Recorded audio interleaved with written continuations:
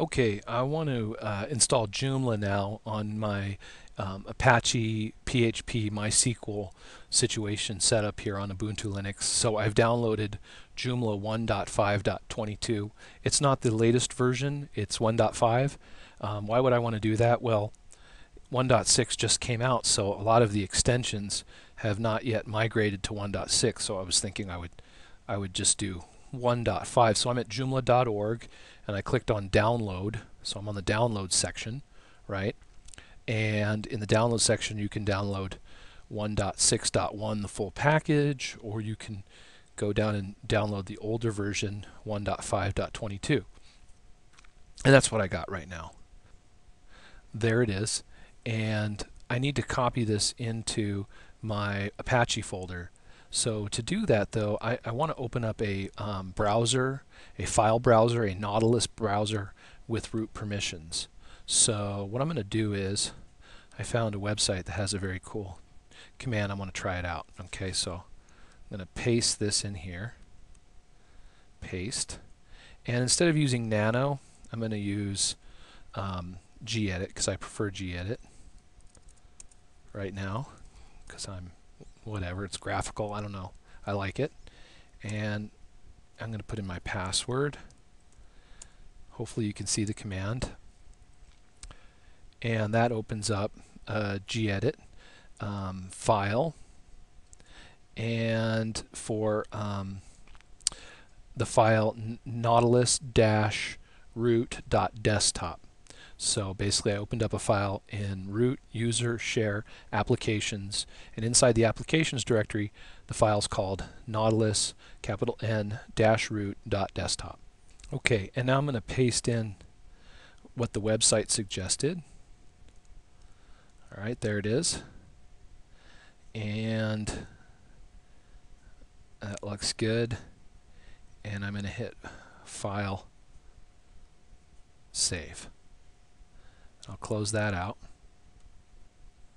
Alright. Okay, and now under System, Applications, System Tools, File Browser, Root. So now what that file did was it allowed me to go under Applications, System Tools, File Browser, Root. And if I go there, put in my password, it should open up a file browser with root permissions, right? And yeah, it looks like it worked. That's pretty cool. All right, that was awesome.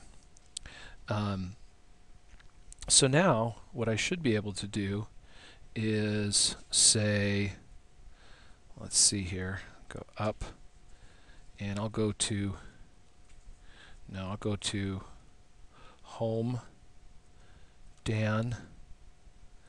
Downloads, and I'll right click on this, copy, and then I'll go up, up, up, all the way to the root folder, go over to var, go over to www, and paste it in here.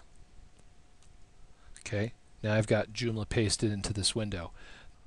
Okay, now that I have the zipped Joomla package pasted into the www folder, I'm going to create a new folder. So I'm going to right click, create folder, and I'll call it test 1, enter.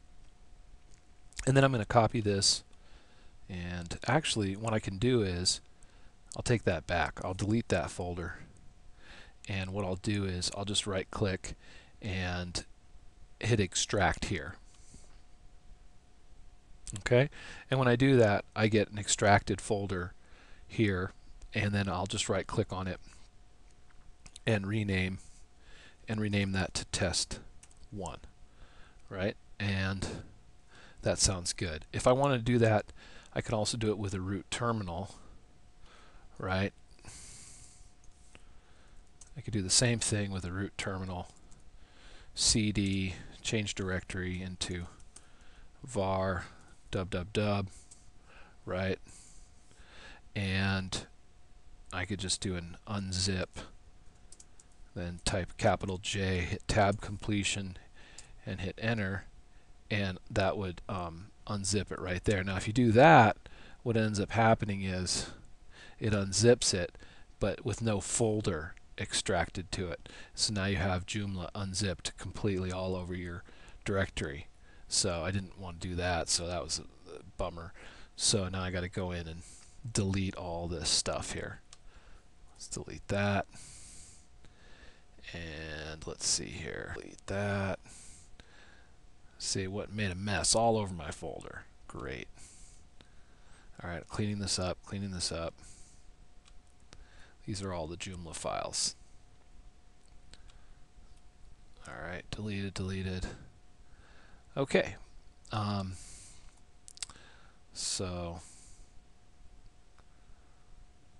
But it's good that you saw that, because you can see that, you know, you can make a mess too. So now I'm back to where I started. So that was not such a good idea. So what I'll do is I'll clear that. And okay, now that I have the zipped Joomla package pasted into the www folder, I'm going to create a new folder. So I'm going to right click, create folder, and I'll call it test1, enter.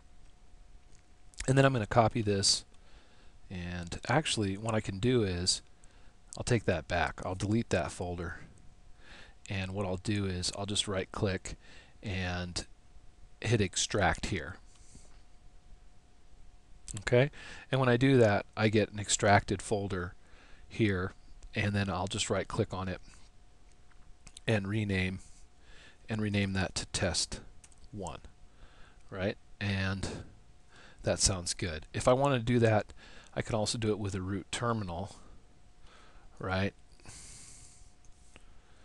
I could do the same thing with a root terminal.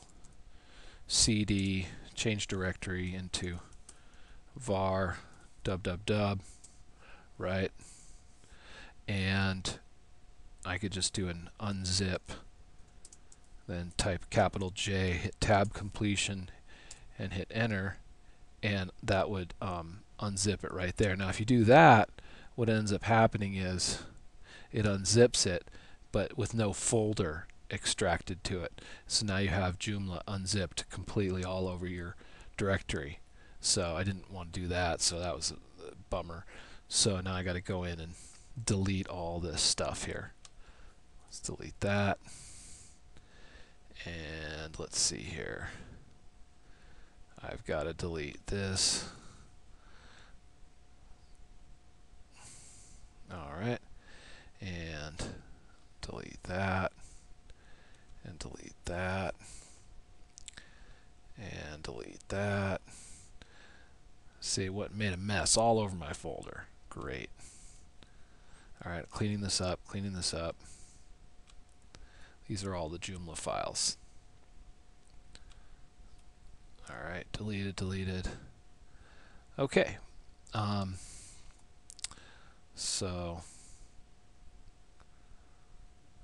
But it's good that you saw that, because you can see that, you know, you can make a mess too. So now I'm back to where I started. So that was not such a good idea. So what I'll do is I'll clear that. mkdir, hold on one second. mkdir, make directory test2, right? Then I do a copy, cp, j tab, there's the name of the package, to test2, and then give it a new name like t2.zip, right? Hit enter, and then I could change directory into test2, do an ls, there it is, and then unzip t2.zip, and there it goes, right? And now if I go in here, you can see that I have a test2 folder also.